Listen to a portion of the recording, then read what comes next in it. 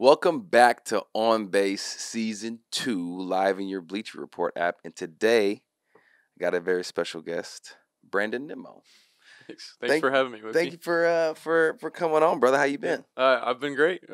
Just getting the season started, like you know. We're off to a rough start there in the beginning. And that's all right. It's been better now. We'll get to that. Get to that. I want to ask about that. Okay. But first, I want to talk about your position change. You're a center fielder. Yes. Yeah. I was a center fielder. And now you're playing left. Now I'm playing left. So can you kind of take me, like, what's the difference? Because I've never played left. I played center. Okay. I played right, but I've never played left. Yep. And I've talked to a lot of outfielders, and everybody says left is really the hardest outfield position. Okay. So tell me about that. I appreciate that. Because you play both. I appreciate that. Yeah, so I've been fortunate to play all three in the big leagues so far. And I would say the biggest difference in the corners and left field especially versus center is you don't have as much time to like regain ground. Okay. So you're usually catching the ball in the first first 2-3 steps. Yeah. Okay. That makes sense. Which in center field, don't get me wrong, you do that as well. But there usually is a little bit more time to make up for it if the ball kind of tails on you a little bit. But it doesn't do it as much. No, it doesn't. It's much more true. And there's so many more left or right-handed hitters. Yeah. So you got the snap hook coming all the time over there. That's hard. And if you get offline at all, if you take the bad route, you're done. Yeah. And so that seems to be the biggest difference in left field is like just making sure you get that right read right at the beginning and that it's the right first 3 steps to the ball. But the biggest thing is just trying to remember those cues in your head of like, okay, if I see this guy like come over the top of the ball, I got to break in because that first instinct is to go back 1 step or whatever, and you have to totally like get rid of that and be like, if I see him come over it, I've got to go in because this ball is going to come down hard. And then one of the things that people always forget with left-handed hitters going that way is if they hit a foul ball, that it's always going to come back to you. So there's little tricks. So just kind of getting all those little cues in your head that you don't have to think about in center field. Center field, you just go see ball, get ball. It's a lot more simple, but you just have more ground to cover. In left field, there's some nuances that you have to remember. But just like everything else. Yeah, exactly. But I mean, it's nothing like your position change to shortstop. It's nothing like that. I mean, I hear the similarities though. Like a lot of nuances and stuff that you got to get used to, and it's tough. Bro. It is. How's it playing with Bader and center fielder? It's been awesome. He's really good. He's really good center fielder. He's already made some spectacular catches. We work really well out there, and he's really passionate about being a great defender. And so he wants to be prepared for it. He's always staying in communication with us.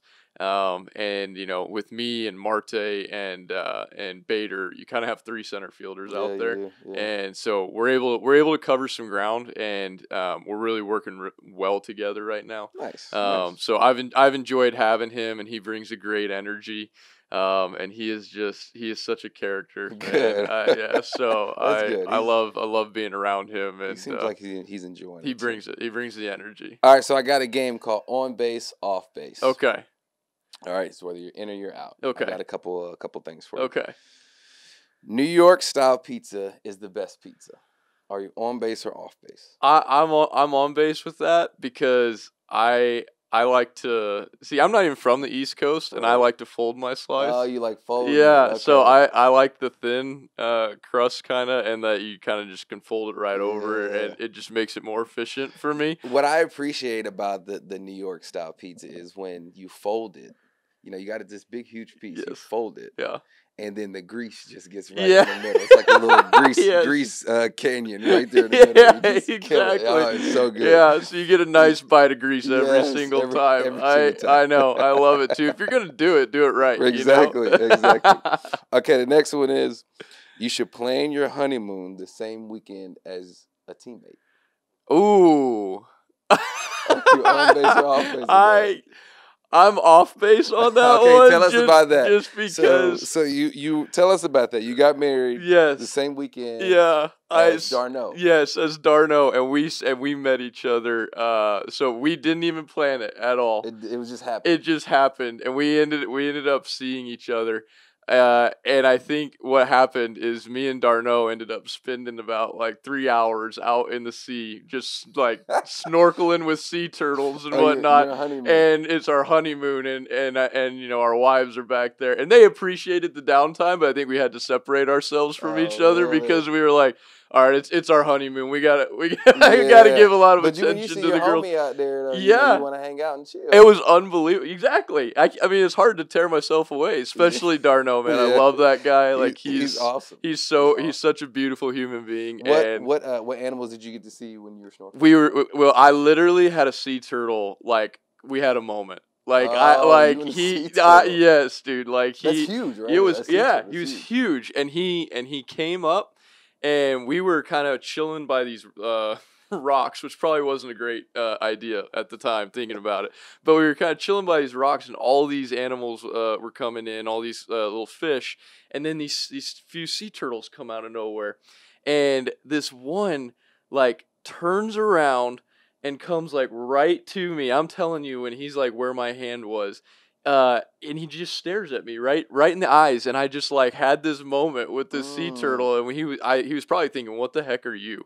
But I was like, "Oh my gosh, this guy like he's actually acknowledging me," and and we had a moment, and it was pretty special, and then he swam off, and I'm probably not supposed to say this, but I actually did get to place my hand on the shell. Like so you're not supposed to touch them. You're not supposed to touch them at all. But I did get to place my hand on it, and then he swam away. So he like came up, like had a moment, like let me like touch his shell, and then went off. Nice. So we saw the sea turtles. We saw some different colored tropical fish, and I probably can't name all of them. No sharks, thank goodness. Okay. No. So you would have been scared of sharks. Yeah. When you see a shark, so I have in Turks and Caicos. I did see one while I was snorkeling, and that was scary. My heart's never beat that fast. But I'm out on sharks. Yeah, but we were enjoying it, and we had to tear ourselves away from each other. It was so funny. Well, shout out to your wives. Yeah, that's what you guys exactly. You have some good wives. Exactly, 1,000%. We're very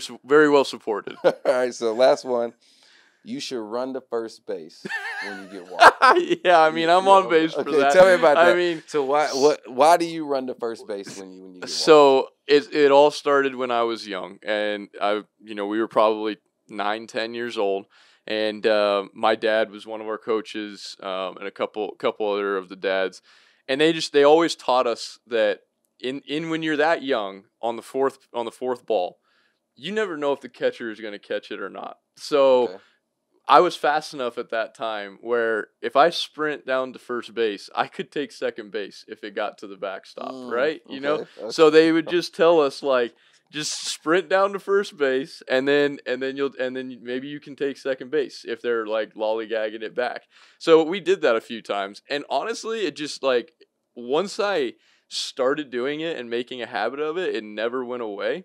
And then when I got into pro ball, I honestly was just so excited to like win the at bat that I would just like I'd throw it and I'd just sprint down there and I'd be like ready to go like for the next thing. And so for me it's almost like like me showing like I'm always in a dogfight. That's the way that I look at an at bat. Like it's always a dogfight, mano a mano. And like if I walked, I won that at bat. And so I kind of just toss it over and I sprint down and like it's always been that way, like almost like an excitement, almost like like hey, I won that at bat, and then I sprint down. So it started with just kind of like the fundamentals of baseball of like play hard, respect the game, and see if you can take the extra bag. And then it turned into when I got into pro ball, just it stayed that way where I'm grinding and I'm trying to win this at bat, and when I walk, okay, boom, getting down to first base. Yeah.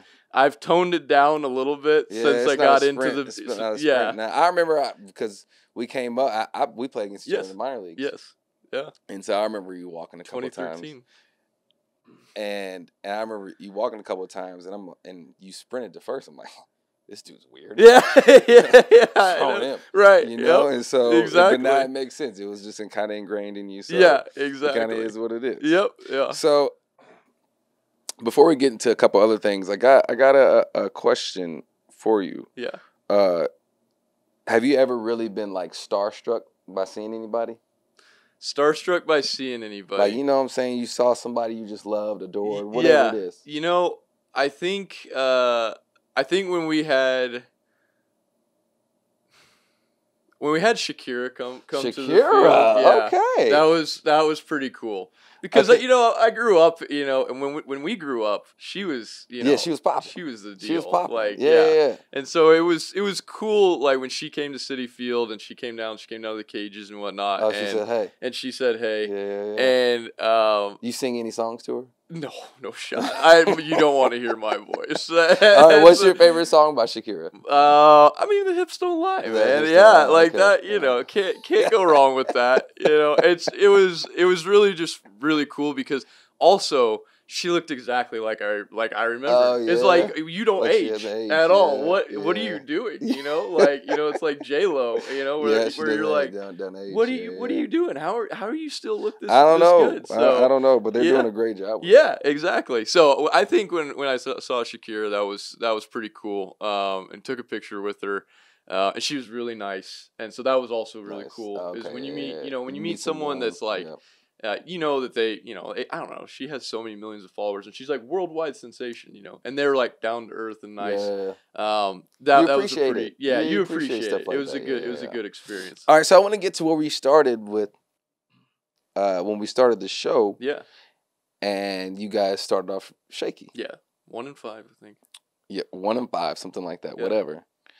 And now you guys have been playing a lot better baseball. Yeah. So what do you think the difference is or has been from the first couple games to now? Yeah, I think you know, unfortunately, part of it's just baseball, and you know that. For sure. I mean, it's the fact that you can prepare the same exact way each and every day and get completely different results is just something that you have to come to terms with in baseball.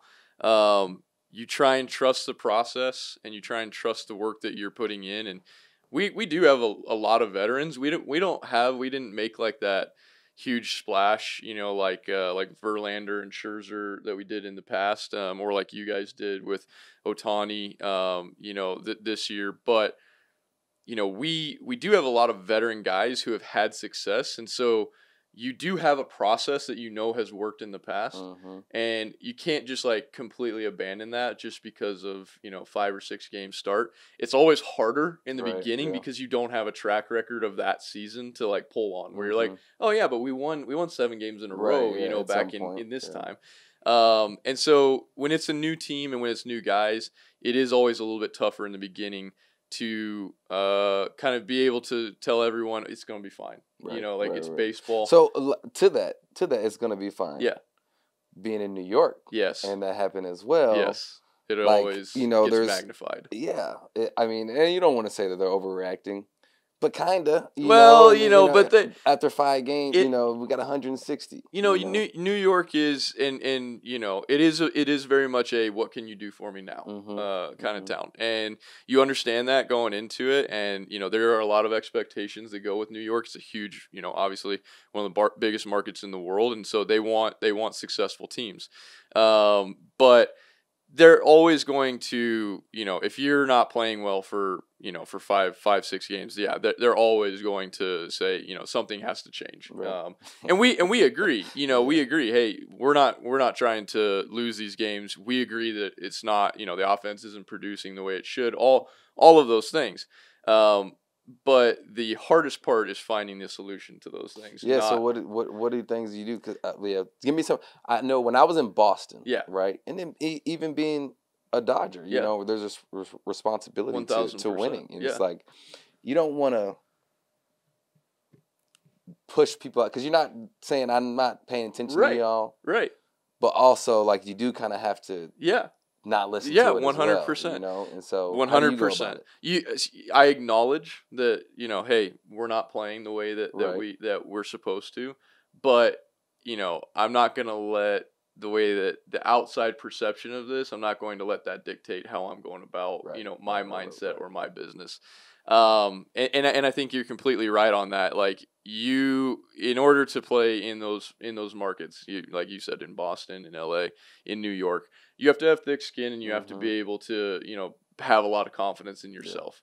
And so what I was hearing from a bunch of the guys, and what I was trying to say in my individual conversations with the guys, and we didn't have like one big team meeting where we were like, hey, we got to get it together or Mm-hmm. else. But it was just little meetings around the clubhouse of winning at the end of the day is the most important thing. Right. So whenever you get to the plate or you get the ball in your hand, whatever you feel like is the best decision in order for the team to win that day, whether sometimes it is walking a guy in a Mm-hmm. situation, or sometimes it is, and that doesn't look good on your stats, Right. because it's another walk to yours, but to face the guy that's not doing as well behind him, or in the batter situation, to lay down a sacrifice bunt. If maybe Mm-hmm. you're not feeling that great with this matchup or whatever, and you just want to move the guys over and give it a better shot for second and third rather than hitting into a double play. Right. Like some of those things, and that was the conversation that we were having, is that at the end of the day, it's all about winning. Right. And if we win, this is going to be a lot more fun. Right. Yeah. So Especially and there. then and then you're not going to care that, like, you move that guy Yep. over and it knocked your on base percentage Yeah. down or whatever, right? It's putting that team perspective on things. It always comes full circle too. Like, when Yeah. you do that, when you play the game the right way, Yeah. the game kind of rewards you. I always you see know? that. And And it's, people, there might be evidence out there that's like, no, the analytics or whatever might say, like, no, that's not. But that's the way it feels. It does. And when we play the game, that's the way it feels. Like, when you 1000%. sacrifice, or even sometimes when you're trying to just get the runner over, and and you end up getting a base hit or something, like, and you're like, I wasn't even trying to do that. Yep. And I think it was just, again, like, doubling down on that, on Okay. just saying, this is what it's all about, and it's gonna be fine. It's baseball, Right. like, but here's the most important thing. And so we focus on that each and every day. We pull for each one of those guys. We want to be on the front step, like, cheering our guys on, and like pushing them in the right direction. And we felt like if we kept doing that things would turn around. And then we ended up going on the road and kind of building a little bit of steam, and it kind of culminated in doing well against Atlanta and scoring those 16 runs in the last game. But it's really just been like trusting the process and understanding that, yeah, it's 6 games into it, 7 games into it. It's not time to panic. Like, positive affirmations to each other. Obviously trying to work on if anything went wrong, like, hey, let's fix that. But, if it's just waiting for the bats to come around or something like that, you also have to understand that, you've played in the Northeast in April, and it's cold. It's different, It's different than when you go down to Atlanta, or you even come out here to LA, and you get more similar weather, and the ball flies a little bit better and is a little more consistent, and so offense has always been tended to be down a little bit in April in the Northeast. And so you kind of just, you speak those words into people's minds, and, like, get that confidence brewing of, like, okay, it's fine. Like, and if you can change that perspective, because it's all about perspective in our line of work. I mean, you can look at the same situation, and if you were to look at a line out at 105, and you said, oh, it's not a base hit, so it's not good. But if you looked at it from the perspective of, I did exactly what I was supposed to do there, and so that's a successful at bat. If you look at that in 2 different ways, one is going to put you in a more negative mindset for more often, and then the other is going to put you in a more positive mindset for, let's say, half. Because we're going to get out. If I'm you, and I'm a Hall of Famer, like, I'm still going to get out, 7 out of 10 times. But if I look at it and 2 more of those every 10 at bats is a hard hit ball, okay, now 5 out of 10 times, and then say you get a walk or 2 walks on top of that. Now 6 or 7 out of those 10 times, I'm feeling good about what we're doing. Keeps and that builds. Accumulating. Yes. So hearing all this is like, would you consider yourself as the captain of the Mets? I mean, I figured that one might come up. Would you? It's been talked about, and I just don't. And you could speak on this too. I'd be interested to hear your take on it. But I think captains are like they're always designated on a team by like who the guys like rally around, who the guys come to. Like you don't need a C on your chest in order to be the captain of a team, right? Like it's a great public perception of like here's what we want our ideal guys to look like, as for the young guys coming up and whatnot. Like when they see Salvador Perez with that C, on his, like I think that's great because the Royals are saying this is what we like. This is what we want you guys to play like. And I think that's amazing, but I also think that you're gonna have guys that rally to certain individuals on a team, and they come to guys for help and experience and trying to figure things out as they're navigating through the big leagues. Fortunately for us, I think we have more than one of those guys. And we also do it in different ways. So I can sit here and acknowledge that I think Pete and Lindor and myself are leaders on the team. And I think we have even more than that. But let's just say that's the face of it, okay? Pete is much more vocal. And he's much more of like that, like bulldog, like want to be in the dugout. And just Pete. See, and he wants to do it, and he wants the big moments, and that's some of the things that you want out of a leader. Lindor also very vocal, but also very even keel. Man, he never wavers. Whether you couldn't tell if he's hitting 100, you couldn't tell if he's hitting 500. Like. He never wavers, and he's always the same guy, and he's always working hard, and he's always looking for something to be better at. And then myself, I tried to just lead by example. So I will pull guys off when they want my advice or when they come and they ask me questions, and I will give my input one-on-one. But I'm not going to rah-rah as much. And that's just me. That's just my personality. And that's totally fine because I am totally okay with the rah-rah and everything. I just figured out that I don't play at my best that way. Like I have to – my dad, when I was playing football, always told me to play with my hair on fire. And like I tried to do that in baseball it didn't work. No, and I had to just like pull it back, and I had to stay like in this one even keel spot and think the game through and make smart decisions and let the game come to me. Because if I try and go get the game, then it just doesn't work. It doesn't work out for me. Yeah, I think I agree with all of that. But when I think of a captain, I think of those things, but also someone who is held accountable or holds everyone accountable. To the team, but also to the media. Right? And I think that, I'm not sure how, because we're on a completely different coast, so I'm not sure how you are with the media. I'm sure you got to be great because everything's been awesome in your field. That. But I would say that definitely plays a big part in that C being on the chest. You know what I'm saying? Especially someone in New York. Like, when I think of Jeter, who had a C. All those things, he had Mariano. A-Rod.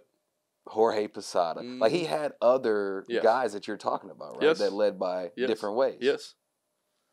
But when you think of him, like, he was accountable. He never made excuses. He showed up to work every day.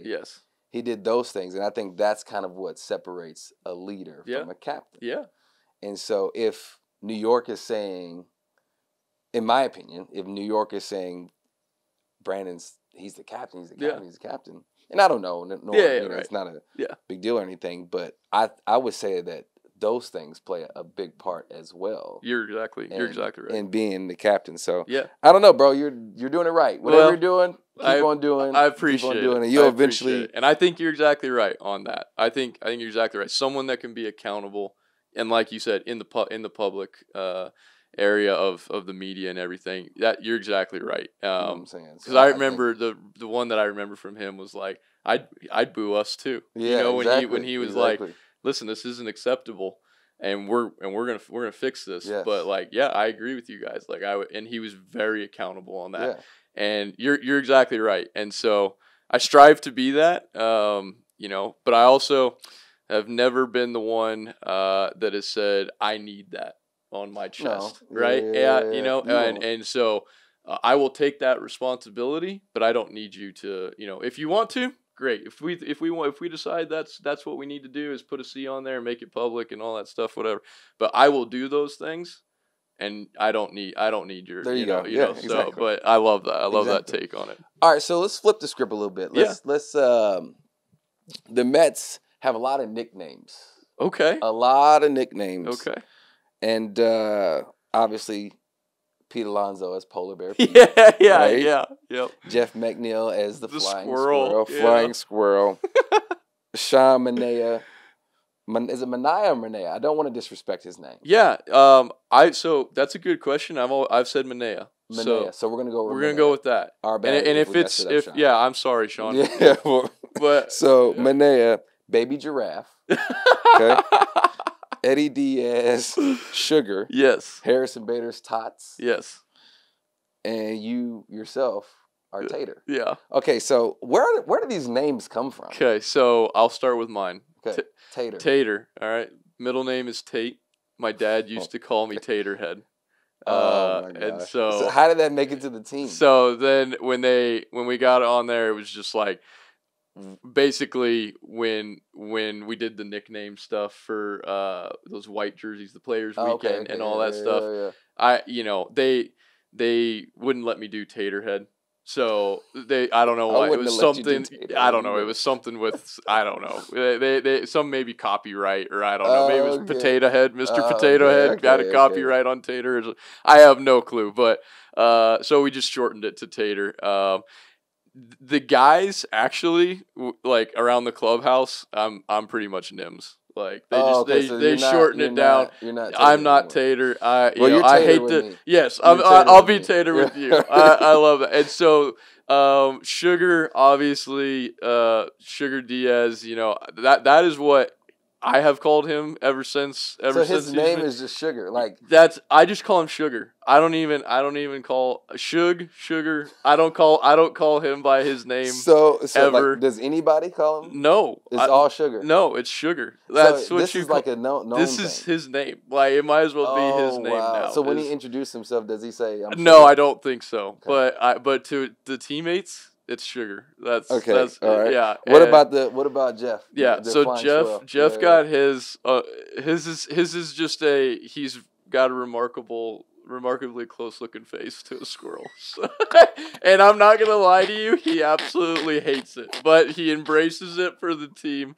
He's like, yeah. So funny. Somebody found out that at Long Beach State they called him Squirrel. Oh, and because of his resemblance, and it got to the team, and we started having that be the So team. Do y'all call him that? Yeah, we call him Squirrel, and he answers to it. He answers, even though he hates it. Even though he hates it, he's being a team player on that. And then Pete for Polar Bear, you know that one came about because. He kind of looked like a polar bear, you know. Like I mean, he's trimmed it up since, but like he used to be like have hair everywhere, and then he's just a big burly guy that just see ball, hit ball, and I hit it out of the ballpark, just kind of like one of those big burly guys, and we called him Polar Bear, and we also had this thing back in I don't know, it was like 19 or something, and it was like the New York Zoo animals or whatever, because it was like, and somebody even made a shirt on it. And I have one of the shirts, but it was like, Conforto was like the silky elk. I don't know how they got that. Oh, I was the golden retriever. And Squirrel obviously was a squirrel. Yeah. Polar Bear Pete. And then J.D. Davis was the sun bear. The sun bear. Yeah. Have you ever seen one of those? Oh my god! I gotta look up a sun It was bear. hilarious. We gotta look up sun bears. Yeah. So, but we had that, and so some of those names stuck with those guys, and obviously that's awesome that you guys that they embraced it. Yeah. All right, so let's go back to Brandon Nimmo right now. Okay. You're from Wyoming. Mm-hmm. Yep. No disrespect. Where is Wyoming? Where is Wyoming? Wyoming it's actually a great question. Get it a lot. Some people don't even think it's in the United States. Okay. So it's right above Colorado, north of Colorado. So I actually grew up only 2 hours from Denver. So that was kind of like the home. So do you say I'm from Denver? So no, I don't say I'm from Denver. I say I'm from Wyoming. Because there's a little bit of some beef there between Colorado and Wyoming. Okay, all right. Especially Colorado State and Wyoming. So for Colorado State College is in Fort Collins, which is 45 minutes from the border. And then Laramie, Wyoming, which is also about 45 minutes from the border. That's where the two universities are. And then they have the border war. And there's some rivalry there. So it is north of Colorado. It is west of Nebraska. It is east of Utah. Let's say northeast of Utah. It is south of Montana. And it is just this big, massive square. And I don't think there's any rhyme or reason for it. Back on the East Coast, they used to do state lines by like rivers and whatnot. Okay. Yeah. In the West, they just kind of put this square and it was like, this is Wyoming. So like, what's in Wyoming? Yeah. So it's a great question. Okay. Least populated state in the U.S. Okay. 500,000 people in the whole state of Wyoming, and it's the fifth largest state landmass wise. So that means you're just not running into people a lot. The town that I grew up in was the largest town in Wyoming, and there's 60,000 people. It's more of a natural kind of state. So if you like national parks and state parks, that's the place for you. You got Yellowstone there. Everybody knows Yellowstone now from the show. Yeah. You've got the Black Hills, which are in the northeast corner of it. So right next to the border would be in South Dakota would be Mount Rushmore. You ever been there? No, I've never been there. Yeah. Okay. So it just out in the middle of nowhere, these faces just pop up on a mountain, and you're like, holy, where did these come from? But that's the northeast corner of Wyoming is over there. We also have like this old volcano that used to be active, and it's this massive tower. It's called Devil's Tower now, and it's just in the middle of the state in Gillette, Wyoming, off of there. So it's more of like natural state parks. Yellowstone, like where you can go hike, you can go snowmobile, skiing's really big there. Rodeo's really big. Yeah, speaking of rodeo. In Wyoming. Speaking of rodeo, you wanted to ride bulls before. Is it before baseball? Before baseball, you wanted to ride bulls. I wanted to ride bulls. So Wyoming is really known for bull riding. Yeah, it's known for rodeo, and it because cattle driving and like raising cattle was really big in Wyoming. It's a really big part of Wyoming's state history. So guys used to come together in the past to show off their cowboy skills. And that's how rodeo started. That's how you. And so I didn't necessarily grow up on a ranch. We grew up on 6 acres in Wyoming and Cheyenne. But my grandpa, he lived in Colorado. That's where my parents were from. Southeastern, a little town called La Junta, Colorado. And he had a ranch there. So we could go down there and we could be around cattle, be around horses. And I just loved it. And so when I was growing up, my dad, he rodeoed when he was younger. And he would help volunteer for what is actually in Cheyenne is the largest outdoor rodeo in the world. And our little town of 60,000 people would grow to like 250, 300,000 people for that week. They pay out some of the biggest prizes, and they make it pretty difficult on all the cowboys there. He would volunteer for that and would help out. So I would get to go down and I would get to go be by those bulls and the pins and everything. And I loved it. I loved everything about it. And so I had this like magazine that had all the bulls in it and everything. And I had this bouncy ball at home, man. And I would just imagine that I would say, I'm riding this bull. I'm riding, Red Rocks, or I'm riding Bad to the Bone, which Bad to the Bone. Bad to the Bone was actually the bull that killed Lane Frost. I don't know if you've ever heard of or seen the movie absolutely. 8 Seconds. No? No. Okay. It was Tuff Hedeman and Lane Frost, and these were like huge names in bull riding. Well, my dad was actually on the arena floor when Lane Frost died. He got a horn in the back, broke his rib, it punctured his heart, and he was dead in like a few, wanted few seconds. To do that? I wanted to do it. Yeah, I know. And so I there's something about it. There's some allure to it that I loved. And so I finally got to go down to my grandpa's ranch. And when you're like 7 years old, it's like the rite of passage that you've got to hop on, not a bull, but a calf at that time. Like let's say a 600, 700 pound calf. So you hop on their back, they get you going, and I got on one, got bucked off, and I got on the second one, and he bucked me off after a few seconds, threw me down, and then stepped on my ankle. And they got on video where I said, I don't want to do this anymore. And so once that happened, they were like, all right, it's on video, because my parents knew it wasn't if you get hurt, it's when you get hurt really? with rodeo. And so they were like, we want you to go do something other than rodeo. But I was so passionate about it that they had to actually get me on one and get me hurt a little bit so that I would finally be like, no, never mind, I don't want to do this. Wow. And it ended up working out. So then you got bucked off, stepped on the ankle, and they have baseball. And, they have baseball in Wyoming? Like, so they don't have enough. When my brother started, I had an older brother. He was 8 years older than me. When my brother started, and this is nothing against our program now. We have a great program now. But when he started, you didn't know if fly ball was hit to the outfield, if it was going to get caught. Just a regular fly ball. Oh, wow. Like, how old he was 8 years older than me. So, when I was 10, he was 18. And 18-year-olds, you didn't know if a fly ball. You didn't know if 18-year-olds were going to catch a fly ball. That's where the program was at when my brother came in. So my brother was, when he was on varsity when he was like 14, 15 years old or whatever. And they brought in this coach, Tag Lane, who had played and was coming back from I don't remember where he was coming back from, but he was starting to raise his kids, and he was like, we need to better this program so that it's better for when my kids come through. Okay.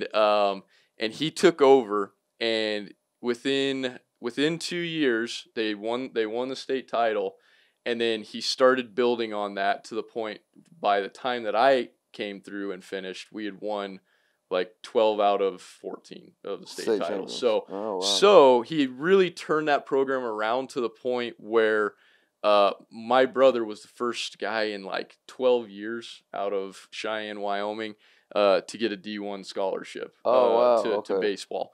And when I watched my brother go through that and everything, you kind of have like that sibling rivalry of like, well, yeah, but I kind of want to one up you. I want to I love my brother. I absolutely love him. I wouldn't be here without him.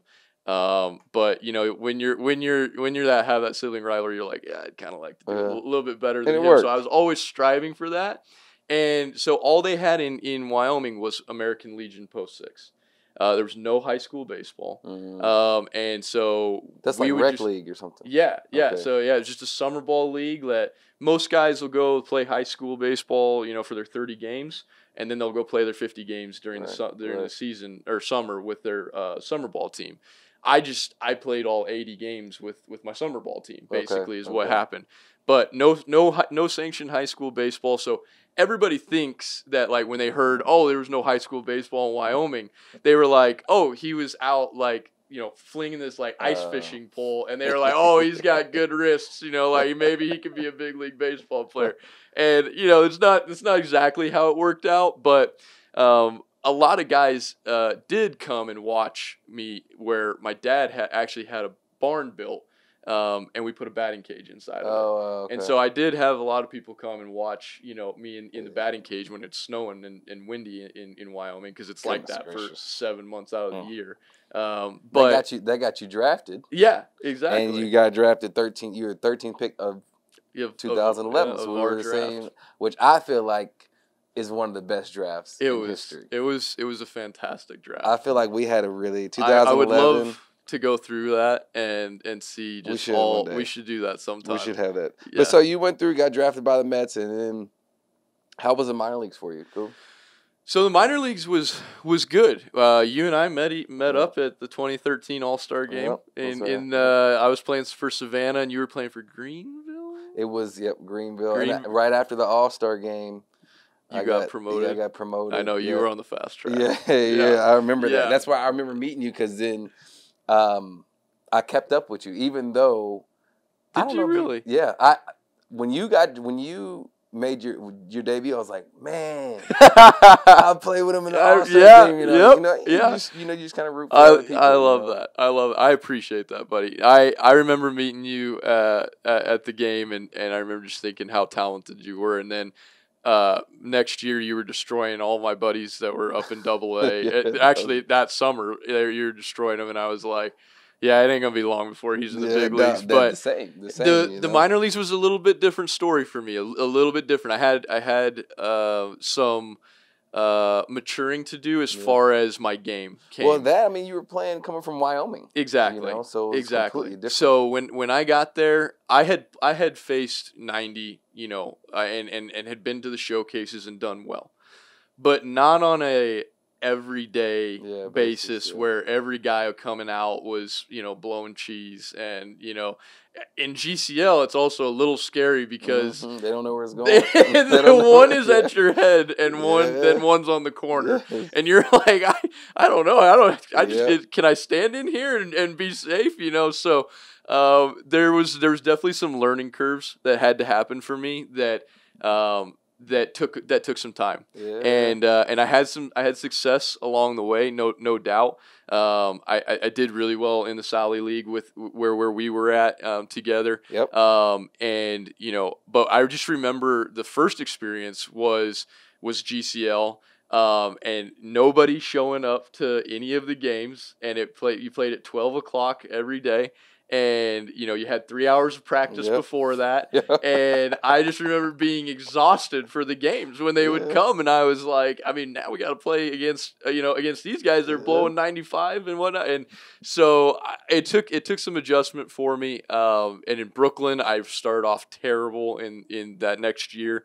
I think I hit like 160 for the first month or something like that. And, everybody's yelling from the stands because it was in Brooklyn. So it's right next to, Citi Field, like, I don't know, 30, 40 minutes away. And, and you'd have the Mets fans like, why the hell did we draft you? Like, you're terrible, And I'm 19 years old and I'm still just trying to figure it out. Like, this is the first time I've been in the city. Where we're staying at a place with bars on the windows, bars on the doors. 45-minute bus trip on a 12-passenger van with 15 people in it, to the park, and just trying, taking the subway sometimes, and no trees anywhere, and I'm trying to figure all this out, and and figure out pro ball at the same time. That's the and stuff it was that people don't see. Yeah, it was different, and it took me a little bit, but I finished that season out well, started to figure a few things out, did the Sally League well, and then I kind of had to figure out how I got an injury, and I figured out it was a good learning experience of like,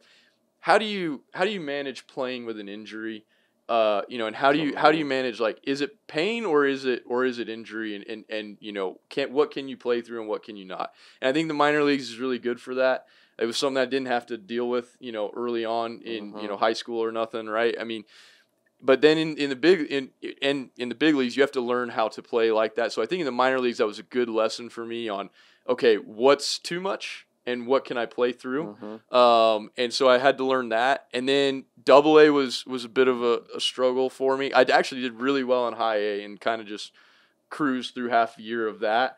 But AA was a bit of a struggle. That's where they say the biggest jump is. I don't know about you, but that's where I felt like I think you just kind of destroyed it. You did really well. I kind of did. But for me, it was a bit of a change because they were finally throwing those hammers for strikes. They were finally throwing the changes for in high A. I literally just had to wait for that 4-seam or the sinker, whatever, but just wait for it to come over the plate and just hit it. Yep. They couldn't throw everything else for a strike, all that often. And so in AA, that's where that really came into play, where it was like, well, our hitting coach, actually, our roving instructor up until that point, said, "What's the best way to hit a curveball? Hit the fastball." And in AA, I was like, that ain't gonna work anymore. They'll throw me 3 curveballs, right? For a strike. Yeah. And so that was good learning experience too, because it just taught me how to be able to hit the off-speed pitches better, and how to kind of get off the fastball sometimes, and it happens. And now you've carried that all the way to the big leagues, and now I know we got to let you go, brother. I know you got some things to do. You got to get to the stadium, but thank you for coming on here, man. And it's super dope to know that you met somebody at the All-Star game in the minor leagues, but way back when, because a lot of people that you came up with probably aren't playing the game anymore, right? Yeah, and just all the relationships that you develop with guys in the minor leagues that you're in the hotels with, you don't really see them anymore. You're exactly right.